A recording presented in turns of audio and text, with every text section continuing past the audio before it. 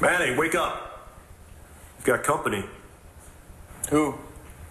Says her name is Margaret.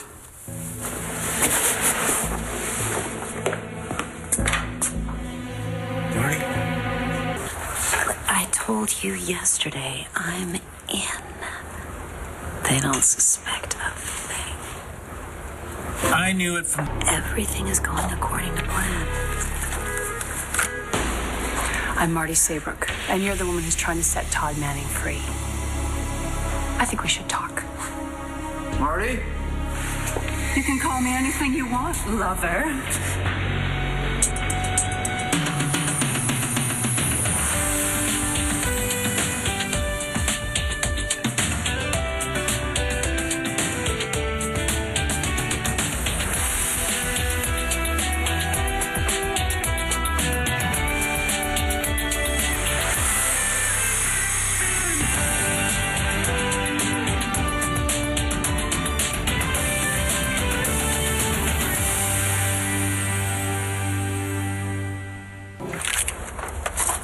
You and I shouldn't be talking, Dr. Saybrook. And you shouldn't be defending a psychopath, Ms. Delgado.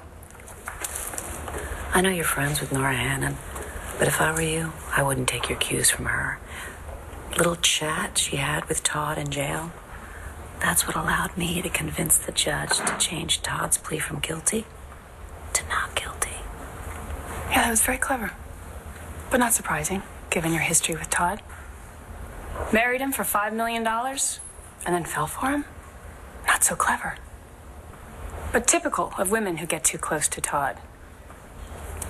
I learned my lesson. That's why you flew in to defend him? Every defendant Deserves his day in court. That sounds like a woman who's learned her lesson. When exactly did you put it all together? Was it after he threw you out of his house half naked, or was it after he punched you in the face? Or perhaps it wasn't until he convinced you that he had a split personality, only he didn't. I see you haven't forgotten how to use the internet. You may know how to work the system, but I think you've forgotten what's important. What do you want, I Marty? want to know why you would defend Todd Manning after everything he's done to you. Margaret, what do you want?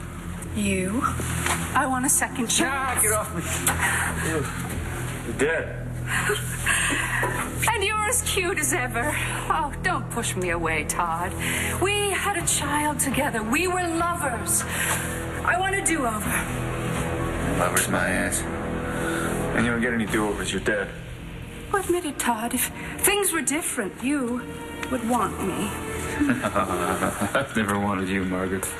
You raped me, remember? And you raped Marty, too, but she gave you a second chance and you fell in love.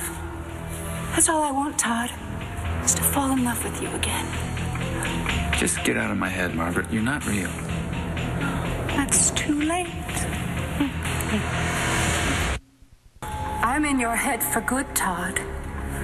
We had a child together, which is more than you and Marty can say. Besides, I've changed. You haven't changed. Well, if I were still alive, I would be different. You haven't changed, and I'll never want you. You make me want to puke, Margaret. If you weren't already dead, I'd kill you. Now you know how Marty feels. Manny! It's time for court. I didn't fly to Todd's defense. I happened to be in town when I heard that he was in jail. I visited him out of curiosity more than anything else.